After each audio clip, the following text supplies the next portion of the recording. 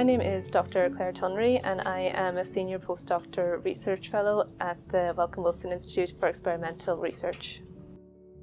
So my research background is in heart disease, specifically heart failure. I use a technology called proteomics to look for biomarkers for heart failure, cardiac arrhythmia and other cardiovascular conditions. So just leading up to the COVID-19 pandemic, my work was proteomic type screen to identify some novel biomarkers for cardiac arrhythmia and atrial fibrillation.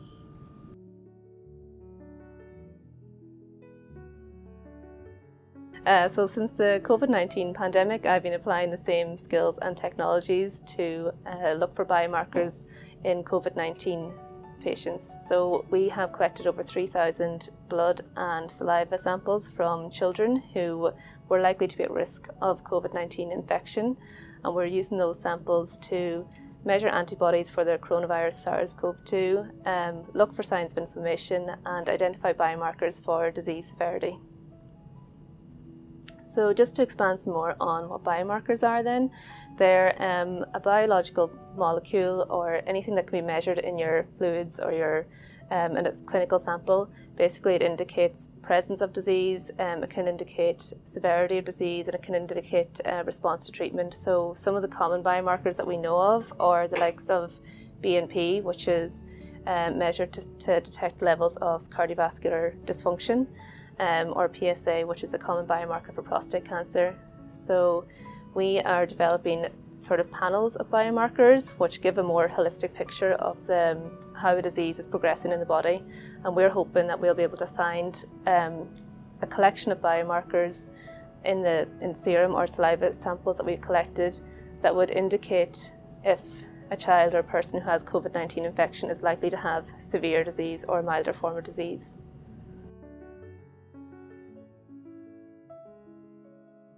I'm Cathal Roarty and I'm a PhD candidate in the Watson group.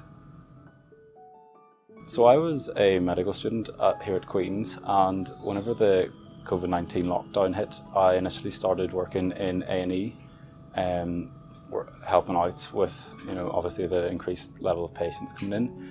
And then I had the opportunity to delve into the research side with COVID whenever Dr. Tom Waterfield and Dr. Chris Watson offered a PhD course. So I've always had an interest in research. Obviously, everything that clinicians do is guided by evidence-based medicine, and I've always wanted to do something that's involved academic work and trying to couple that with providing better care for patients. So whenever the opportunity came up to move from working or studying as a medical student to studying in a more lab-based environment, I leapt at it really, and Dr. Tonry and Dr. Watson have been very supportive of me. Obviously there's quite a few differences between working in hospital and working in the lab, but overall I've massively enjoyed it, and it's proven challenging but well worthwhile.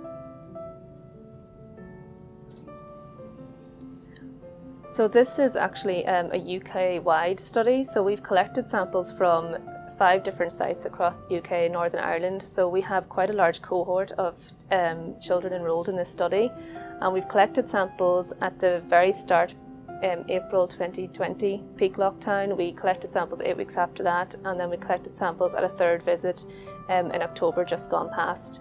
So we haven't yet analysed samples from October, but one of the main objectives of this study was to look at the prevalence of COVID-19 in children in general, as that is one of the disputed kind of facts of how transmissible the disease is between children, and if they are at risk of being infected, more or less risk than adults, for example. So we have data collected on the antibody levels of COVID for coronavirus SARS-CoV-2 in children across these time points. With these samples as well, obviously we can retrospectively go back and look for signs of potentially, for example, the new strain that only emerged before Christmas. It might have been there earlier. And we have these as longitudinal samples as well. We'll be able to monitor changes in other biomarkers or signs of inflammation to see how they've changed over time and how they correlate with antibody levels and other symptoms of infection that the children may have displayed.